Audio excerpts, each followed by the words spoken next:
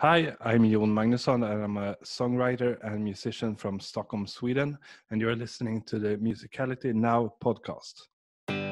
This is Pathways, where we share the stories of real music learners just like you, who are each on their own path of developing their musicality and discovering their true potential as musicians. Hi, my name's Christopher. I'm the founder and director of Musical U, and welcome to Musicality Now. Today I'm joined by Jon Magnusson, a songwriter and multi-instrumentalist from Sweden, as part of our Pathways series, where we share the stories of music learners on their journeys of musicality to inspire you in your own. Jon has done what I know many in our audience dream of, made music his full-time profession. And he's done so as someone who was already an adult and a father, not a young graduate with nothing to lose. Life circumstances came together to provide a way to let the side income he had from music projects cover his living costs and let him pursue music full-time. And for the last several months, he's been setting himself up and pursuing new learning to reach an end goal he describes as full creative freedom to pursue whatever music projects he wants to while making a living with it. In this conversation, we talk about why even though he felt like a talented musician growing up, when the time came to pursue music full-time, he sought out new training in two key areas. We talk about how he's combining the roles of modern-day A&R rep with his own music making and how each helps the other. And we discuss the most challenging things so far about making music his full-time gig and what's been helping him to manage that. Plus, you get to hear me pronounce Jon's name about 17 different ways in my attempt to get the Swedish pronunciation right.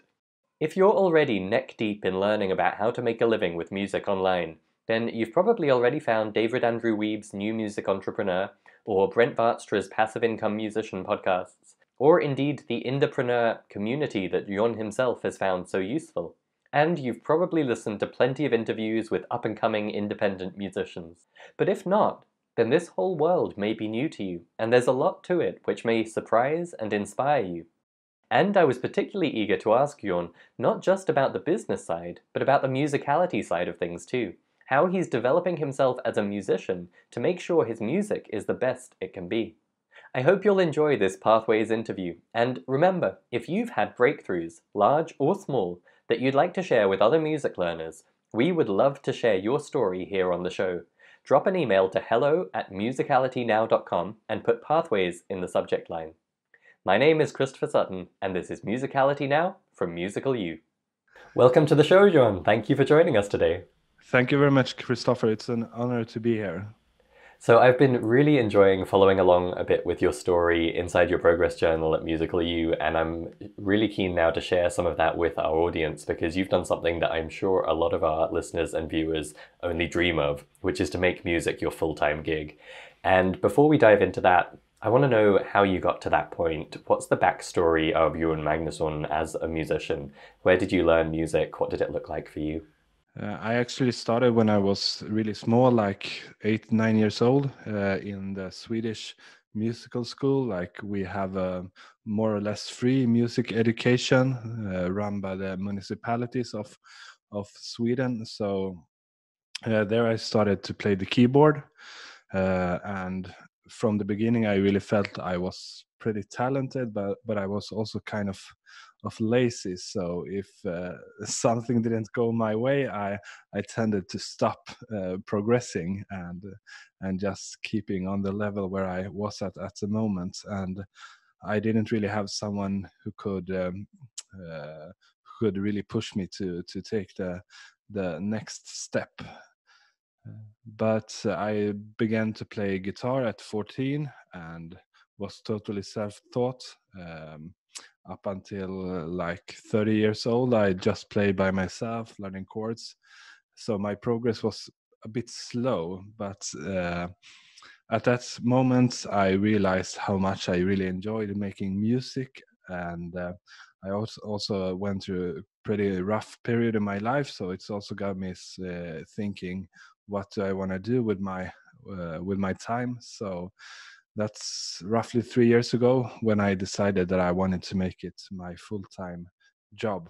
And at that moment, I didn't have any idea how to make it, but I understood that I couldn't just rely on what kind of talent I had. So I really started learning like music theory, learning to play guitar in a more structured way with internet courses. And also learning social media, how to build a website, all the business side around things. So it took me roughly 2.5 years to go from making a big loss, spending a lot of money, to actually break even. And in August, I was at the point in life where I could take it full time. Awesome. Well, there is so much there that I want to unpack with you, and Yeah. let's begin in that early stage because I think it's interesting that you said you were kind of provided with this standard music education, but you also self-taught yourself guitar. So could you talk a Yeah. bit about what that kind of official music education looked like? What were they teaching? What weren't they teaching? And then when it came to guitar, how did you go about learning to play guitar yourself? Yeah, the municipality music education is like every kid has the possibility to choose an instrument and play in an orchestra. So it's pretty based on an orchestral setting. So there isn't that much focus on like writing music or music theory. Mostly about how an orchestra works and playing together with others. And since I wanted to play keyboard, it wasn't very easy for me to be able to play with a orchestra band all the times, especially like if it was a marching band. I was the one bearing the banner instead of playing an instrument. But I think that was a really good foundation and a great way to make kids interested in music. But I would have wanted, like for me and others who are more interested in music, to be able to take it maybe a step further. But all in all, it was like the most important thing for me, because my parents didn't play music, even though they always been very supportive. They didn't come from a musical background themselves. Gotcha. And you said right from the beginning you felt quite talented in music. What did that mean? What made you feel like, okay, this is for me? Like I felt when I heard a song, I could more or less play it, not right away, but and not like I had a perfect pitch, but I had a pretty good sense of pitch and musicality right at the beginning. So um, I was able to play like easier pop songs and stuff like that pretty fast. Great. And so then when you decided to add guitar to your arsenal, how did you go about picking up that instrument? Actually, it was I was doing a confirmation. I don't know the name in English. It's like when you're doing in the Swedish church. I had a friend who wanted me to join him in, even though I'm not religious myself. The church has a really nice like social program for kids where you can do different activities, and I choose to play guitar. So I took 5 or 6 lessons through that, and my parents bought me an acoustic guitar, and that's how I started playing the guitar. Cool. And then a couple of decades passed, I guess, one or two anyway. And what were you doing over that period? Were you performing? Were you writing music? Were you just playing for yourself at home? What did your musical life look like? I mostly played at home and also really enjoyed writing songs. And I had a few songs that has gotten a bit of recognition amongst my friends and family. Also got a few radio plays in other countries. So I felt that I had some kind of potential, but at the same time, could take me 1 year to write a new song, because I had to rely on inspiration, and it wasn't always the inspiration came that easy. So I wrote about one song a year and recorded and released it, but I didn't really make much progress at that time. And you released an EP over that period, is that right? This is all it takes? No, that one is actually my latest. I released a few singles and also an EP in Swedish that I actually taken down from Spotify and because I don't think the quality is really good enough. So I use it like bonus content for my mailing list subscribers and stuff like that. But actually, the first EP I released that was more or less professionally recorded and produced was the Psalm for Sinners EP that I released in almost 3 years ago. I think in March 2017. Gotcha. And let's go back to that period, if we may, because I think that's when you said you were kind of making this decision to pursue music more fully. And it sounds like you've been really smart about that, if I may say, in the sense that I think a lot of people with the backstory we just described would have been like, okay, I'm going to do music. I'll just kind of rely on my talent and I'll figure it out as I go and I'll jumble together a living from doing this, that, and the other. And I'll hope that my talent is good enough to carry me through. And clearly that's not the route you've taken. Clearly you had that kind of strong start in the sense of feeling that connection to music and having a good ear. But when it came time to pursue it more fully, you've been very thoughtful and deliberate and specific about how to make it work. So could you take us back to that time when you were making that decision? What prompted it, and how did you both emotionally and kind of intellectually decide to go about it? Um, that was just before I was writing the EP I was talking about, and I had like 1 or 2 songs finished, and I felt like, well, this is okay, but if I want to make it good enough for others to listen to, I actually have to make it better. Uh, so I actually started like, how can I because I didn't have money to go to a professional school, so I started researching on the internet, because I think the biggest problem is like you can find so much stuff on YouTube or on podcasts, but if you don't have a plan or a route to take, like I can watch Adam Neely's videos or Rick Beato's videos, and it's great inspiration, but it's also kind of on a level that's too high for most people in my position. So I really need to have some kind of a basic foundation to be able to use those more advanced videos as well. And so I actually started on Udemy, which is a site with a lot of good online courses, and I started with a musical theory course there and also a guitar course. Gotcha. I'm always impressed when I talk to people who have a mixture of humility and ambition. You know, clearly you wanted to make it in music in some way, shape, or form, but you weren't falling into the trap of being like, I'm so great, therefore I'll make it. You were recognizing that there were areas where you needed to improve, and you were being humble enough to go to Udemy, seek out the resources, and improve your skills to be able to make that happen. And I think it's a combination that often leads to great success. But it does take humility, I think, to say, okay, my theory isn't that great. And rather than saying, I'll just make up for it with creativity, I'm going to go learn the theory. Yeah, it was like when I started taking music theory, I've been playing instruments for 15 or 17 years, and I never heard the concept of musical intervals. It was just, what is that? I could read notes or sheet music pretty well, but I had no idea what a perfect fourth was. So that was quite mind blowing.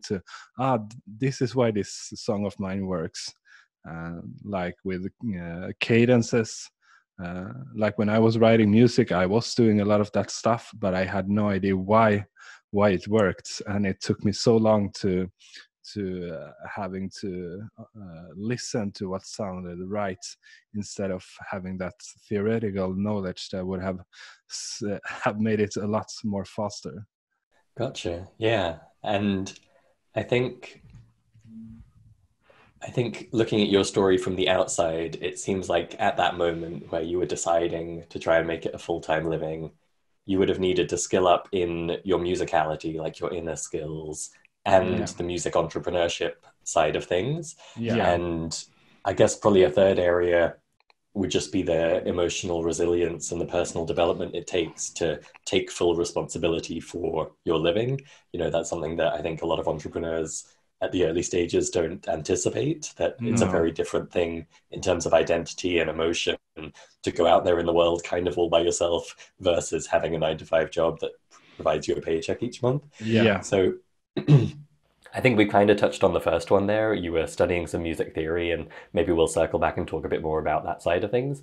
But first, how were you thinking about entrepreneurship or the personal development or responsibility? Was that stuff that you thought would come easily? Was it part of your background? Was it slightly intimidating to you? How were you thinking about those two areas? 3 years ago, I had no idea that I had to become an entrepreneur as well. That took me maybe 1.5 year more to really realize. I think I had the same idealistic view that most people do. That if I become good enough and get in front of enough people, someone will recognize me and give me a great record deal. But it took me 1 year to realize that that wasn't going to happen. Like, it still happens for some people, but it's very, very rare nowadays that someone gets discovered in that way. And also, if you get discovered and don't have any idea on how things work, you are in a pretty bad negotiation position. So yeah, so no, I didn't have any entrepreneurial ideas at all when I got started. And what did you do about that once it kind of dawned on you that you needed to learn those skills? Were there particular resources or teachers you went to that helped you skill up in that side of things? Yes, I actually stumbled over. It's a bit more than a year ago. I stumbled over Entrepreneur, who teaches like marketing skills and stuff it's in the audience is mainly music artists, but also like digital creatives, and they teach everything from email marketing to running ads, and they have like a system. The foundation of it is a system where you take someone who had never heard of you, from getting that first touch when they hear your music from the first time, to becoming a subscriber of your mailing list, to actually buying one of your CDs or t-shirts. So they have a really solid system, and then you can take different trainings that it's all relates to that basic system. So that has been uh, probably the most important thing to get me to the level to actually make money from what I'm doing. Fantastic. That was Indiepreneur, is that it? Yes, I Great. Well, can't I can't recommend it enough. cool. We'll definitely have a link to that in the show notes. And so that helped fill in that side of things a bit. Tell us more about that period from, say, 3 years ago to a few months ago. I guess it was the summer this year, right, when you were fully full time with it. Yeah, I actually had a pretty great job as a social worker. I was a group leader in the Swedish social care social security system. So I had a pretty good paycheck that paid for all my plugins and instruments and and computers. But I did like the job, but I also felt I didn't develop as much as I would have wanted, and I felt I didn't want to become like, the only career step for me to take was to become a boss on a higher level, and that felt didn't feel intriguing at all. So I started to building my music on the side. So from doing a lot of different stuff, like learning Spanish or reading a lot of books, like everything I did in my free time was relating to my music, either by writing music or playing guitar, or communicating with radio people, with bloggers, or building my fan base. So I spent more or less all my free time the last 3 years on building my music business on the side. Well, you say pretty much all your free time, but I'm sure there are people in the audience who are like, oh, that sounds great, but I have a kid, so I couldn't do that. Yeah, yeah. I realized that, and it was when my kid was smaller, it was a lot easier because she was totally fine with me playing guitar for her or singing with her or having her sleeping on my. I had a, how do you call it? Like you bear her in some kind of A sling.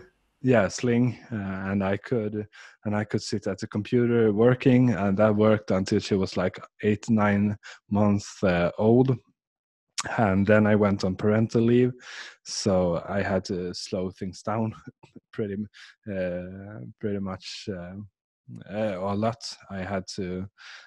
So when my wife came home from work, I had a few hours to get some work done, but um, yeah, I had to prioritize my my kid at that time. Of course. And so was it kind of a hard flip then from being employed to being a full-time music maker, or did you gradually transition from one to the other?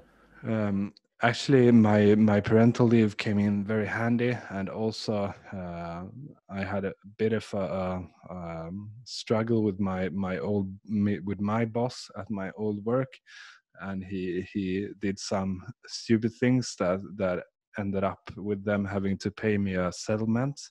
How do you call it? Settlement A payment. severance? Yeah, exactly. So that actually helped a bit as well because I was able to have a bit of money saved to really invest in my business. And then I went on parental leave, so the transition wasn't that hard really. It was like instead of being home with my kid, I was being home with my music, and so that was kind of good timing with everything. Terrific. And if you don't mind me asking, at that stage, did you have some revenue from the music side of things, or were you starting from zero at that point? More or less from I was starting to break even, and actually that was when I started to because I didn't have much time playing or working actively. I started to curate playlists because I always had a great interest in music. So actually, my playlists are bringing in enough money to pay the bills and to build my own music more like I don't have to rush things or I don't have to sell a lot of things to my fan base because I have the my music creation that's a good foundation. Interesting. So, for anyone watching or listening who's never come across that idea of making money from creating playlists before, how does that work? It's like I'm building playlist. I actually I wouldn't recommend it to everyone because it's a lot more work than you can imagine. So I spend like 2 3 hours of the day listening to new music and arranging playlists to work. Uh, so like the trick is to have enough famous artists on the list blended with new and unknown artists to make people interested in following the playlist but not getting bored. So I try to keep it like 50-50 between famous artists and unknown artists, and then I have promoted them on social media, and especially my jazz playlists and progressive rock playlists has gotten quite a lot of followers who are actively listening to the playlists. And then I use Submit Hub, which is a site where artists can submit music for consideration.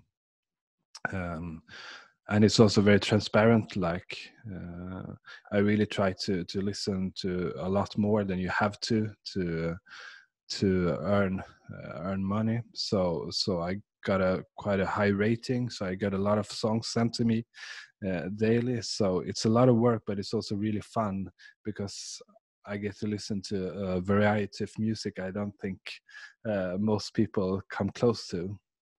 And where does the money come from? From the artist pays a fee for submitting to, and that I get a part of the fee, and the Submit Hub gets a part of the fee as well for providing the service.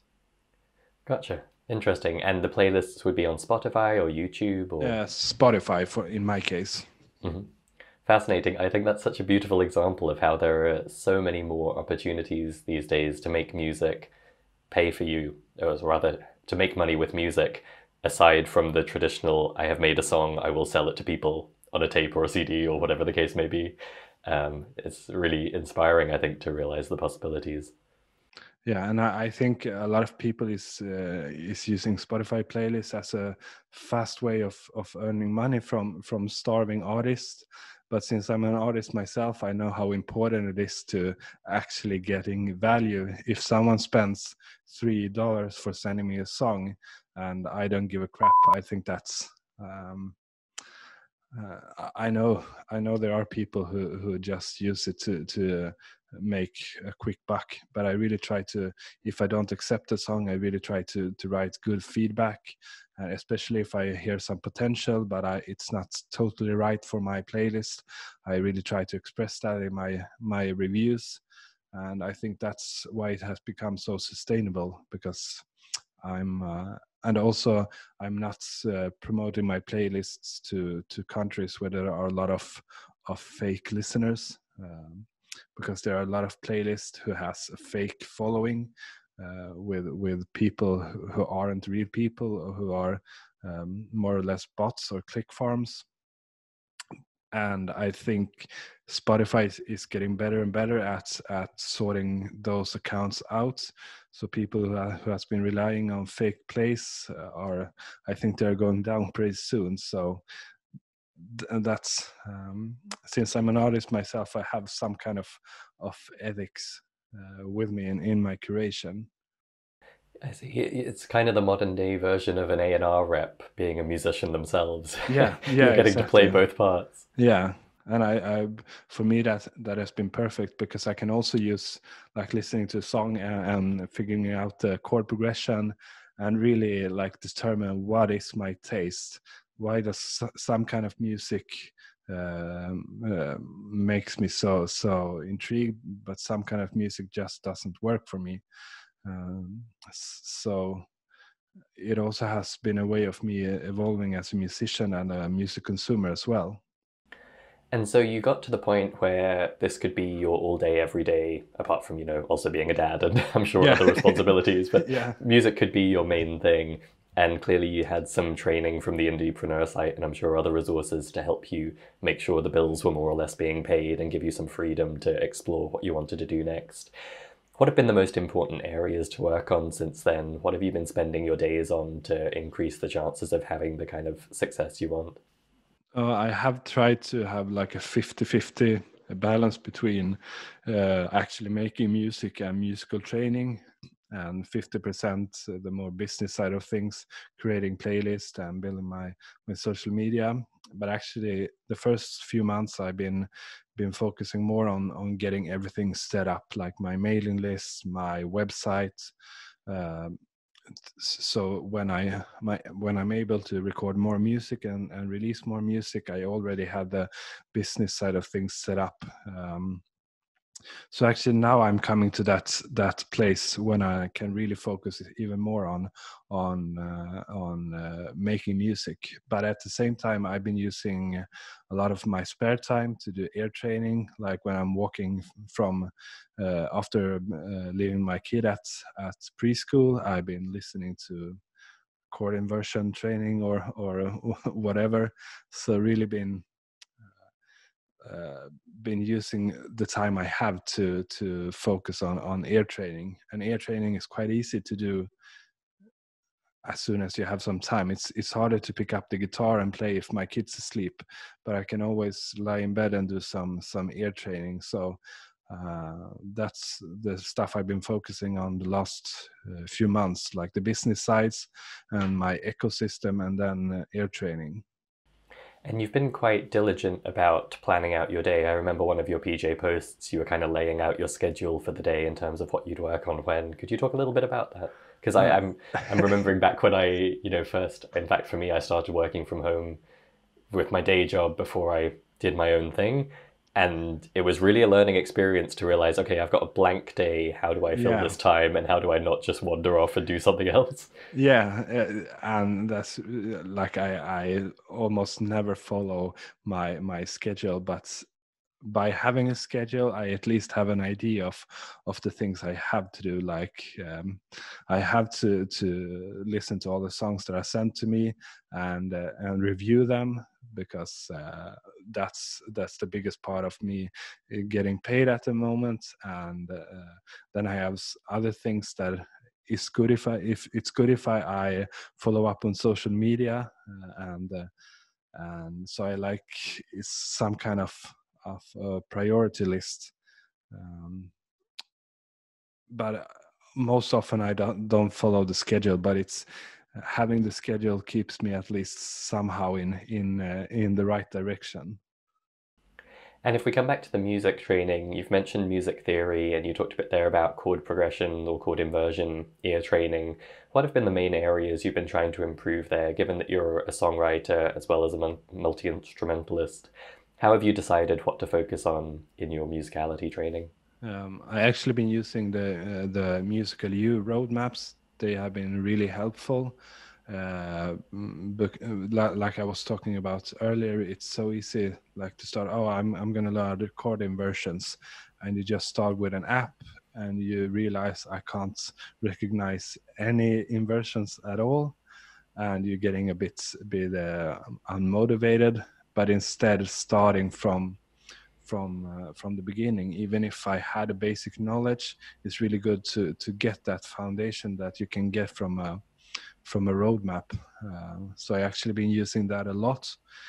um, so I started with intervals and then went over to doing melodies, and I actually been doing melodies and chords at the same time, because they complement each other very well. And also the rhythmic training has been great, because that has been kind of a weakness.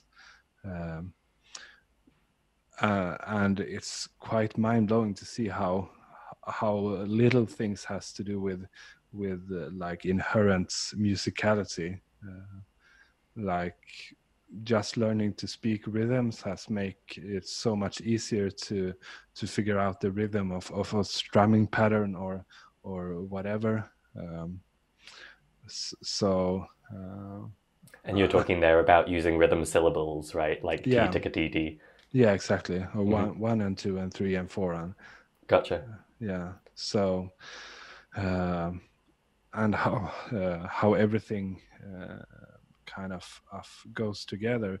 Like if I'm reviewing a song, I can hear, oh, this is the chord progression, oh, this is a bit too standard for me. Then I can say that I like the production, but the chord progression is a bit too standard to really stand out. So I can really use what I learn with ear training in other parts of my music business. So I actually forgot what the original question was. I'm just curious to know what you're working on in that area, and I'd love to ask the follow-up, which is, what's this all leading to? I maybe should have asked that question at the start, but what's your vision? Like now that you're going full time with it, how do you imagine things being 5 years from now if things go perfectly? um, Oh, that's a really good question. I actually, the playlist part, I had no idea that I would think that was so fun, and also so making it possible for me to actually make a living from music. Uh, but in 5 years' time, I hope I'm at a point where I make a pretty good living from music, so I can be able to like jump on all the projects I feel like I don't have to answer to anyone, like you can't do this and that. um, so like full creative freedom is the is the 5 year plan. Terrific. And what's been the most challenging part for you so far, whether on the music side or the entrepreneurship side? If we think just about the last few months when you've been full time with it, are there any challenges you hadn't anticipated?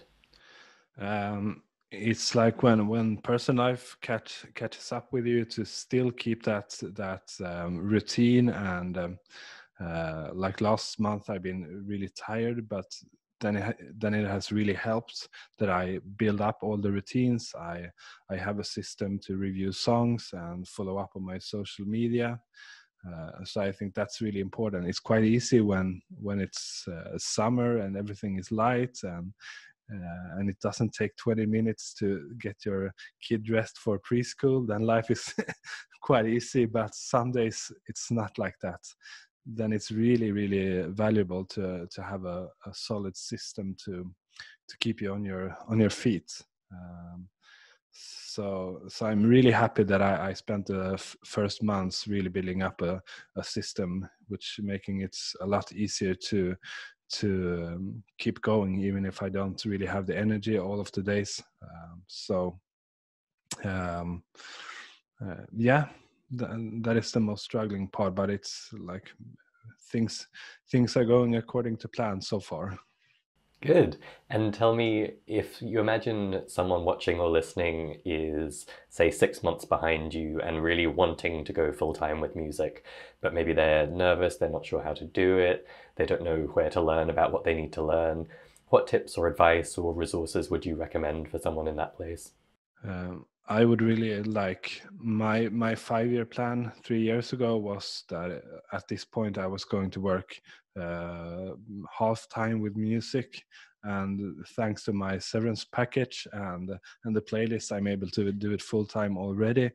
But like building things slow, and really building up like an ecosystem, like how are you going to make people hear your music, and how are you going to keep in touch with them, and what parts of the business stuff, because all the business stuff isn't that fun, I have to be honest, but what things are fun, um, to find out what's actually working for you, and really getting that system in place that the entrepreneur teaches has been really valuable for me. So I can't recommend that enough. But also don't forget what makes everything fun. Like that's what I try to do, at least 1 or 2 hours of ear training or instrument practice every day to because that's the most important stuff. That what makes me want to do this. Uh, so it's finding a balance and building things slowly, and don't think that things will happen overnight.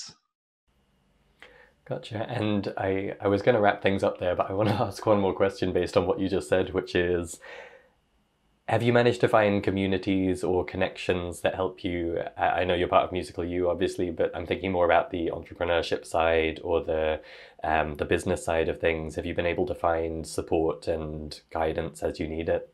Yeah. Also, through Entrepreneur, they have a Facebook group that's really supportive. And I also have, for my instrumental stuff, I have a lot of contacts. We're helping each other building our playlists and getting playlist placements for our music. So I have a pretty good network. And also I was running a network of independent artists like 1 year ago, but it became too much. So I had to drop it, but I still keep in touch with a lot of people from there. So I got to know so many people thanks to the music. So even if it's a lot of work alone, it's also a lot of social contact. Terrific. I think that's, for me, certainly it's such an important part of things to know that you're not just by yourself in Yeah. isolation, Yeah. but you have other people you can commiserate with and support each other through that journey. So we talked a little bit about your singles and EPs and your most recent one, This Is All It Takes. Would you let the listeners, the audience, know a bit more about your current musical projects? And if they want to hear Jon Magnusson's music, where can they go? Yeah, like I said before, I started out making mostly like folk rock and indie rock stuff. So that can be found under my own name, Jon Magnusson. But also the last few years, I started making more instrumental stuff like jazz and a bit of progressive rock, psychedelic rock. So actually, the last release I did was yesterday when I released a jazz piano piece with that I wrote, but it's arranged and played by an Italian jazz pianist. So that one I'm really happy with. So I actually have three main projects, which is Jon Magnusson, that is the most, which is mostly indie folk and rock. And then I have Beyond the Seasons, which is more jazz and progressive rock. And then also my piano stuff that's under the name of Georg Nilsson. But I have links to all the projects on my website if anyone's interested in checking it out. Fantastic, cool. And for anyone who is not as au fait with Swedish pronunciation as you are, Jon, and I mangled your name when we first started talking today and called you Jon.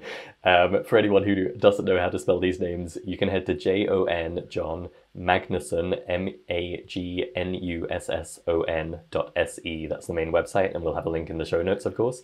And Jon, I apologize for calling you Jon at the beginning of this conversation and was spelling out that domain name, but yeah, sadly, I think most of our audience would not know how to spell that, including myself.